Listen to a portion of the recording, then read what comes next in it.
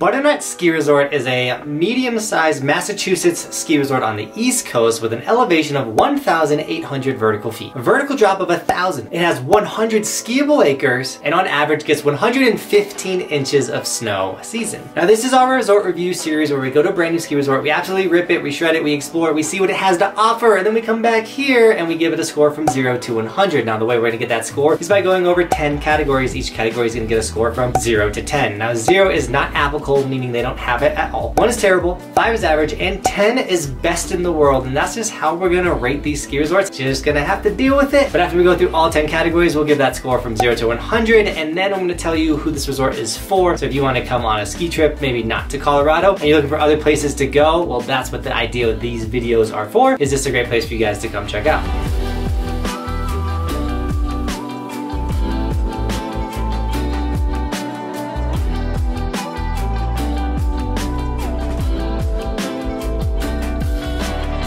Now let's jump into lift prices. Butternut is a little unique in this category because on a weekend it's $90 to ride, which is not terrible. It's under 100 bucks, which is really nice. But if you go on a weekday, you're looking at $40 for the day, which is actually incredible. Super cheap to ride a super fun resort like this. So when it came to lift prices, I gave them a 6 because that weekday $40 price range is pretty nice. Obviously weekends is going to be more expensive because that's when more people are going. Which you would think would be kind of the opposite because, you know, more people, it's not gonna be as fun. Anyways, now lodging, ski in, ski out. Can we stay on the resort at Butternut? And sadly, you cannot. But on their website, not only do they have a bunch of hotels that they recommend, they actually have like a search engine and everything, which is super rad. So when it comes to lodging, if the resort offers a way to find lodging nearby, we give them a 1 for that option, even though they don't offer it themselves. Now, ease of access, how easy is it to get to Butternut? And you know, it's in a hilly area, it's not in this crazy mountainy area. If you flew into Albany, you're like a little over an hour drive to get there, which is super nice. So when it came to ease of access, I gave them a 6 for ease of access, a super easy ski resort to get to.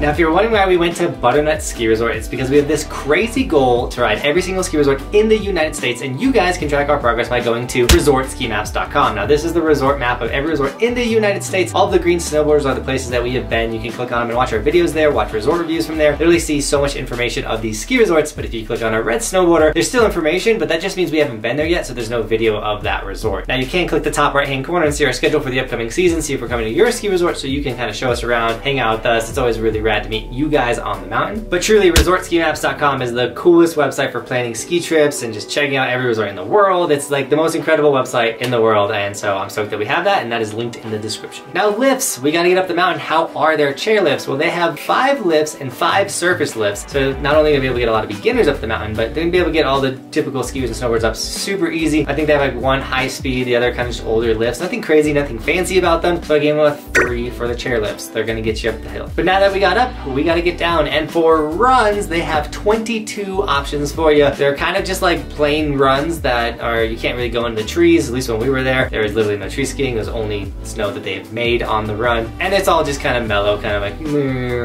I give them a 4 for runs. Like, there's variety with 22. They're kind of long, but meh.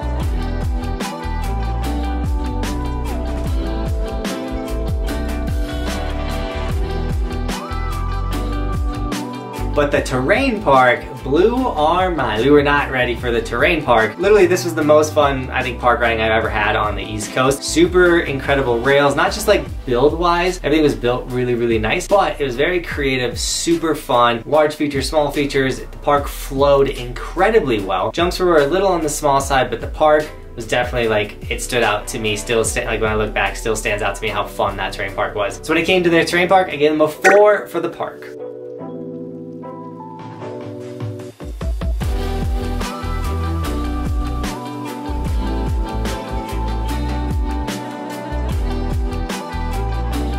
Now, if you're enjoying this series and you like this goal to riding every single ski resort in the United States, you guys can help us by snagging an Evolution sticker. We do have a ski version for all the skiers out there as well. Snagging the merch, throwing it on the side of your helmet, letting everybody know you're part of Team Buckhouse really does support the Dream Guides. That's how we fund all this traveling and everything like that, is you guys snagging any of my merchandise is all linked down below. And if you do snag it, tag me on Instagram. We'll give you guys gear and sticker shouts in my vlogs. Thanks for everyone that buys the Evolution sticker. You guys are incredible. We also have a ton of like colors and styles and versions, just so you know. Now food, believe it or not, we actually did eat at this ski resort and it was very lodge style food. Now they do have 3 other options, so they have 4 options in total to eat at, but it's very typical ski resort food, nothing like incredibly standing out that's like, oh man, this is the nicest food I've ever ate in my life. So when it came to food, I gave them a 5, an average for the food. Now views and scenery.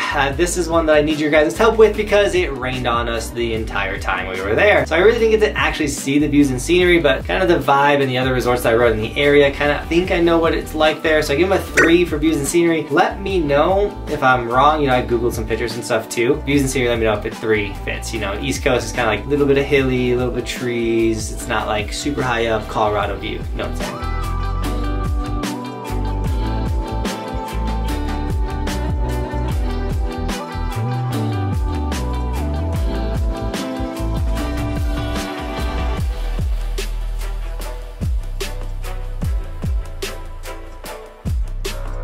Now employees, we cover employees because an employee can make or break your day on the ski resort. You can have an employee that gets you rentals and they like rush you through the door. They don't make sure any of your gear fits you and you have a horrible time on the mountain. Or you get that employee that makes sure your boots are right, your skis fit, all type of stuff. And then you have the best time ever. And I personally have had an experience at Keystone that would absolutely have ruined anybody's vacation. You can check out that video right here. But that's why we cover employees. So at Butternut, how sick were the employees? Well, I honestly don't remember interacting or meeting with any of them. So whenever that happens, I give them a 5. Pretty average employees, I'm assuming. No one made or broke our day. Now the last category, the would I go back factor, because if I wouldn't go back to a ski resort, why would I recommend it to you guys? And I would 100% go back for that terrain park. It was super fun. It was built so well. So I gave them a 4 on the would I go back factor because I had a blast.